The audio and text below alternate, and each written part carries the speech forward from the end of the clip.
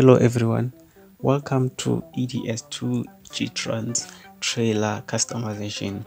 So this is the third type of trailer which I'll be customizing today.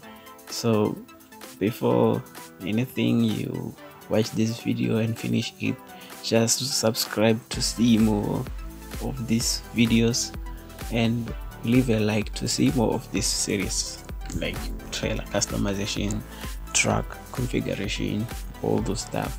So please enjoy the video.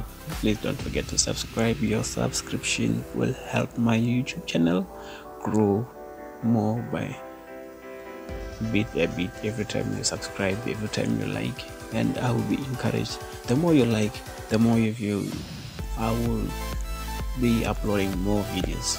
So this is my new channel, but I'm willing to take it to the next level.